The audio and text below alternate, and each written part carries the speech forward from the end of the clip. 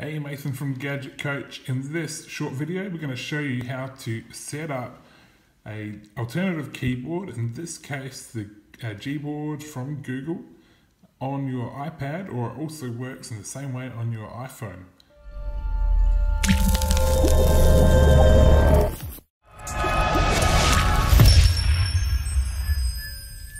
Okay, so first step is you need to go to your App Store. Here we're running iOS 11 preview mode. It should hopefully look very much the same when you come around to do it. This is iPad Pro. Go to App Store. You might know the name of the keyboard you're after. If you do, then use the search. Otherwise, you can go through the different categories and might be able to locate it that way. So I'm going to go search. I know this one's called Gboard. Then just start typing in and the predictor will come up. There we've got some other types of keyboards. There's emoji keyboards, there's rainbow key, different colored keyboards. I want Gboard. You can see in this case I've got it on my account. I use it on my iPhone. It's probably my favorite keyboard at the moment. So it's got the cloud symbol, otherwise it would say get if you haven't purchased before. Tap on get, that will download in the background. That is happening nice and quickly. There we go, almost there. So I'm going to start heading to where I need to go next. Next thing to do to set up this keyboard, you see I've got the app there. I can tap on the app to get started, and it's got vertical, so it'll say right from your keyboard you can do glide typing and other things. So get started gives you the instructions on the screen. You need to go to your settings app, tap general keyboards. That's wonderful. I will show you exactly how to do that. There's a skip button up the top.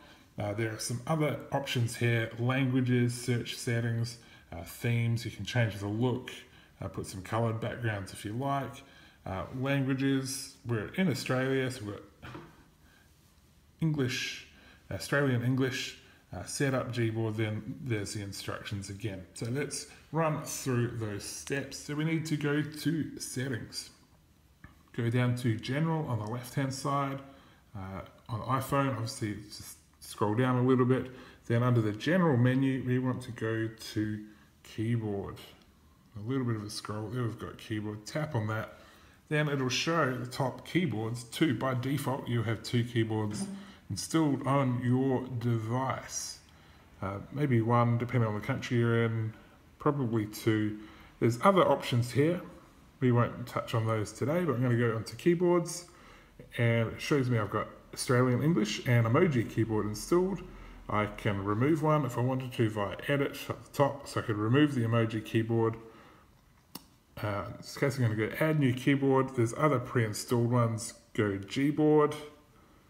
There it goes, showing me it's installed. I want to increase its priority because when you cycle through your keyboards on your iPhone or iPad, when you press the globe symbol, this will dictate which order they come up in, which one will come first. So emoji might be the last thing I want to pop up. I don't want it to pop up straight away, so I've moved that to lowest in priority. And the last step I need to do with the Gboard is to tap on to go to the next page and allow full access. This is important for search and other extended capabilities of this keyboard. When I do so, little prompts will come up saying, do I want to allow full access for Gboard keyboards? Allows the developer to access things that we might be typing in. Any other type of keyboard, not just Google, will come up with this. So this comes with a risk alert. You need to know the risks that are there. I'm comfortable with this, so I'm going to go allow. Close settings. Okay, now I'm going to write a new email. Go to my Gmail app. I'd already hit compose. Tap in the compose field. Now, I hit the globe symbol to cycle through my keyboards. You can see there's the Gboard there. There's the emoji one before. So tap on ABC, then the globe to cycle through the different keyboards that are there. And demonstrate, this is glide typing. And you can see I didn't actually quite get it because I didn't can't exactly hit the words. I'm right-handed, but I was doing it with my left hand. So it's got "this is good going," which is not quite correct, but you can see the predicted, it comes up with alternative words based off some of the things I was trying to type. So if I just tap on typing, it'll auto-correct that one word. If I tap on the end of "good," then it'll give me other options, and that's just, I didn't even go over an L properly, so that's why it's come up with "good" and "gold." It sort of touched on it, but my gliding wasn't quite correct because it was with the other hand. If I tap on the at the bottom, I've got the emoji symbol.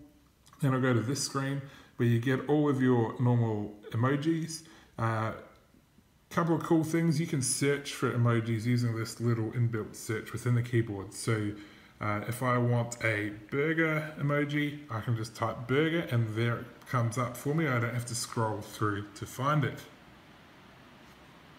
As well, under the smiley face is the GIF option, another key favorite part of this keyboard. Tap on GIF, any number of GIFs will pop up with categories across the bottom. I can tap on thumbs up, no, yes, and again I can use the search function to find a GIF on anything. So I could, well, there's some prompts. Let's just go with happy birthday, and it'll do a search and come up with some happy birthday GIFs. Then I can swipe through.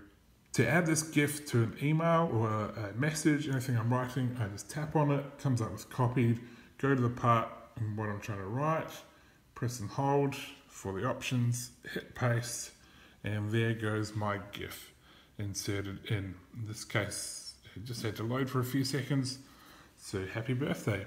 So that is how to install, activate, set up, and use a little bit of an alternative keyboard, in this case the Gboard on iPhone, iPad. This is iPad Pro. We hope you enjoyed it. Please like, comment, subscribe. We would love to hear your thoughts, questions, any recommendations for other keyboards that you like on your Apple devices.